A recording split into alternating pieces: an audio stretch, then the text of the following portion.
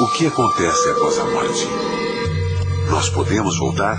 I think there is some likelihood of life after death. A resposta pode vir de crianças que lembram de uma vida antes de nascerem. Our work provides evidence that we should strongly consider the possibility of reincarnation. Embarque em uma pesquisa científica em busca de provas de reencarnação. Ouça as histórias destas crianças que se lembram de uma vida passada.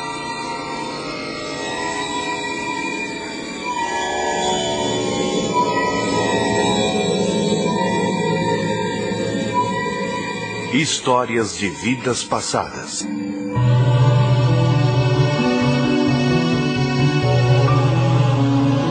Everybody was asleep when the fire came.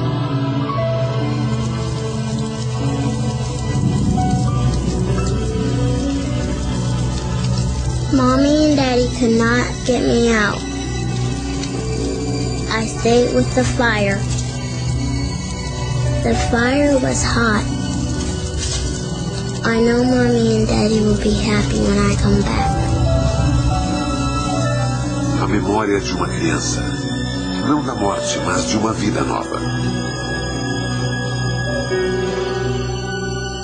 Existe vida após a morte? Uma pergunta antiga. Na Universidade de Virgínia, em Charlottesville, cientistas investigam alegações de reencarnação.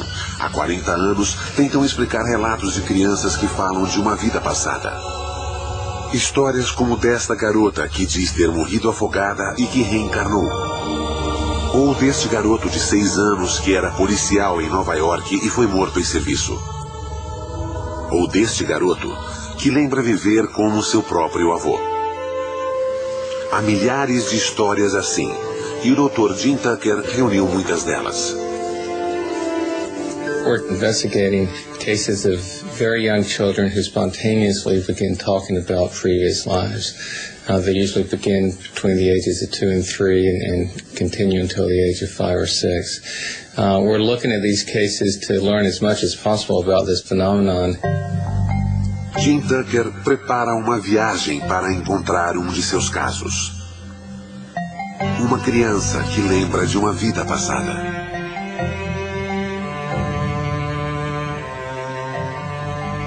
Gus Ortega is a little boy in Colorado who has talked about being his grandfather. This began when he was 18 months old, and he's made a number of statements that seem quite specific. This one is a stronger case because the child has made some very specific statements that it seems very unlikely he could have heard through normal means.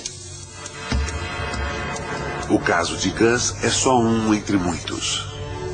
We've been studying these cases for the last 40 years. We've now collected over 2,700 cases like this. These cases have been found all over in Asia, in West Africa, they've been found in South America, in Europe, and the United States, pretty much wherever they've been looked for.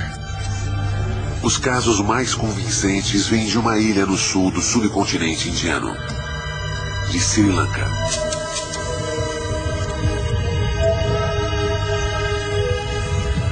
Sri Lanka, um lugar místico.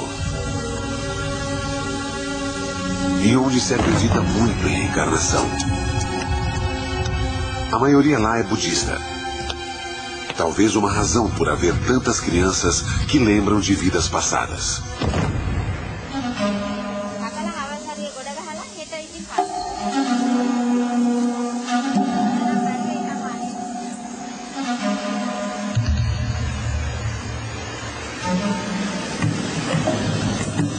O professor Erlendur Haraldsson, da Universidade da Islândia, vai visitar seu melhor caso. Há uma década ele estuda a possibilidade de reencarnação nesta ilha.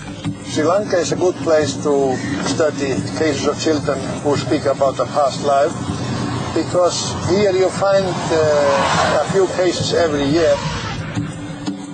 Os casos de Haraldsson são intrigantes, pois as crianças não lembram de vida de familiares, e sim da vida de estranhos.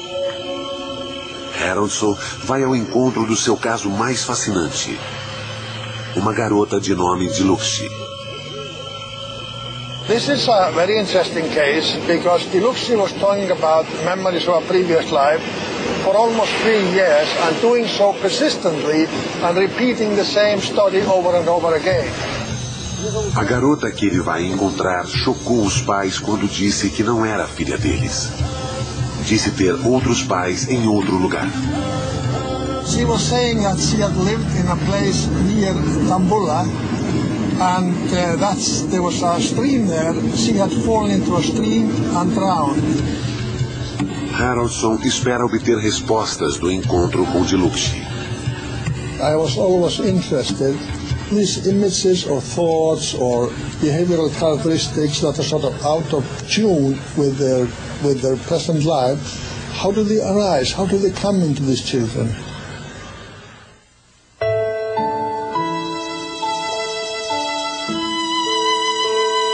Em um lugar não muito longe dali, um hospital nos Estados Unidos. Um homem idoso está morrendo.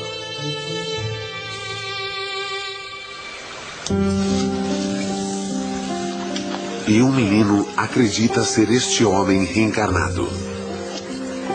Gus é um menino normal de 6 anos. Como muitos, curte o tempo com seu pai. Come on now, throw me the ball. Throw me the ball. Mas este relacionamento é diferente. Excellent. Gus lembra que brincou com o pai em uma outra vida. Só que ele era o pai. E seu pai era seu filho. É este o caso que Jim Tucker investiga. Whenever I go to see a case, I go with a certain amount of skepticism. I never go with the assumption that this is reincarnation. And that's also the same approach that I have with the work as a whole. We're here because this is an interesting phenomenon, so we're trying to learn as much about it as possible. Catch it. Oh, good job. Vovô Og morreu em 1993. Seu filho Ron encontrou-o caído no chão. Derrame. Og morreu 5 horas depois.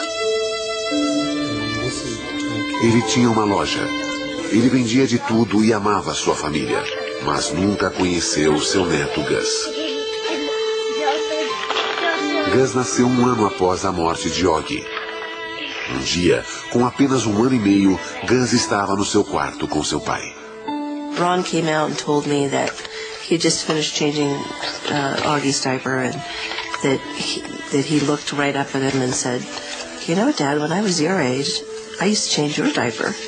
I was flabbergasted, to be honest with you. I thought it was just kind of strange, especially the choice of words to say that phrase, "when I was your age," for this little 1.5-year-old toddler.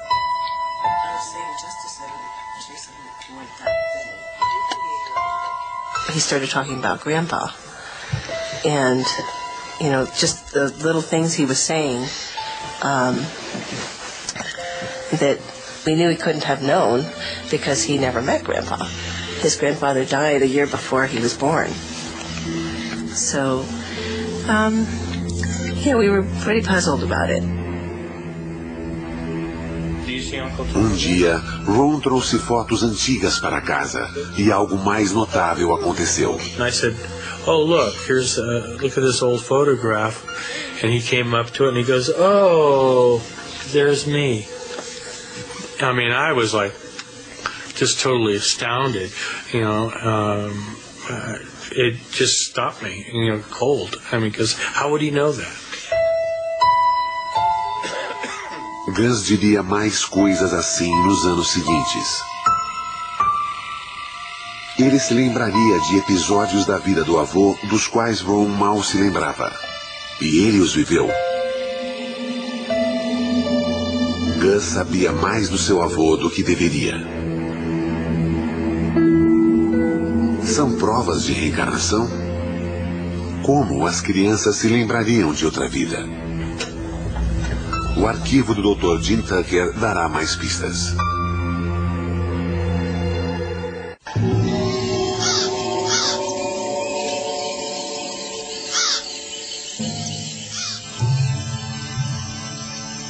Sri Lanka. Indo investigar alegações de reencarnação, Haroldson por fim chega à casa de Dilukshi Nisanka.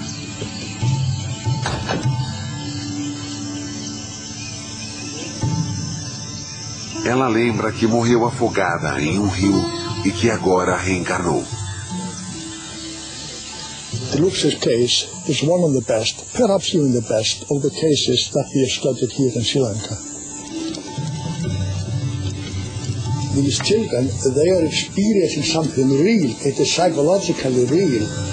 They have these images of what they interpret as of a past life, and some of these are concerned with how they died in the alleged previous life.